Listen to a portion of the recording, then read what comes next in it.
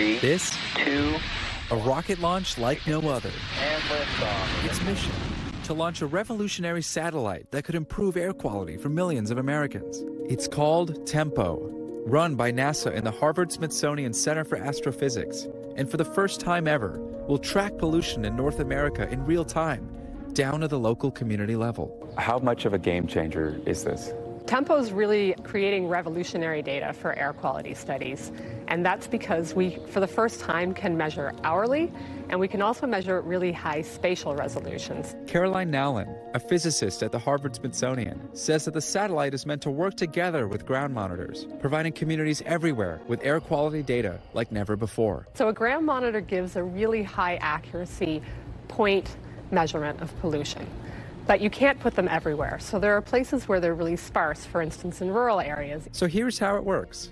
The satellite looks at light that's reflected off the surface, the atmosphere, and clouds, monitoring air pollutants like ozone and nitrogen dioxide by scanning North America during the day. This data could be used by officials to develop policies to regulate and reduce sources of pollution. And it turns out this data could save lives. Air pollution is the #4 leading risk factor for preventable death worldwide. It's been linked to devastating health conditions, including cancer, heart and lung disease, neurological problems, and even immune system disorders. People don't often realize the toll that air pollution takes, but nonetheless, it has a major toll on our health. Daniel Carreon, an adjunct professor of public health at Mount Sinai, is hoping to use this data to reduce asthma flare-ups in children from communities of color. Black and Latino children are more likely to experience childhood asthma and also experience some of the highest levels of air pollution.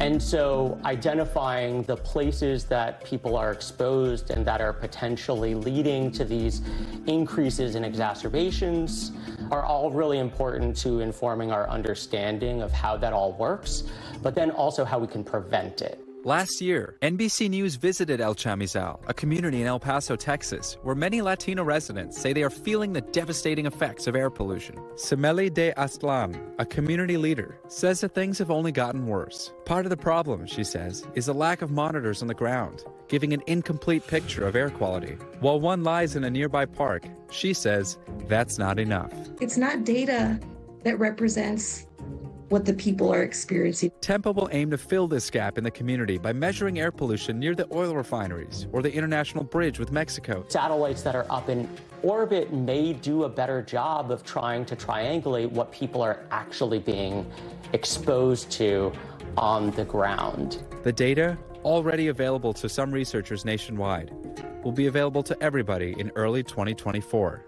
For Semeli and the community of El Chamizal, change can't come soon enough.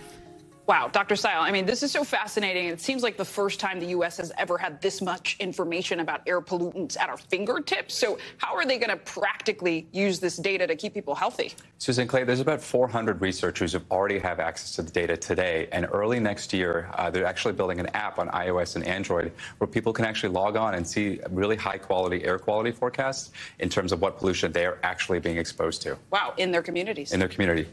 That's great. Dr. Seil, thank you so much. Yeah. Thanks for watching. Stay updated about breaking news and top stories on the NBC News app or follow us on social media.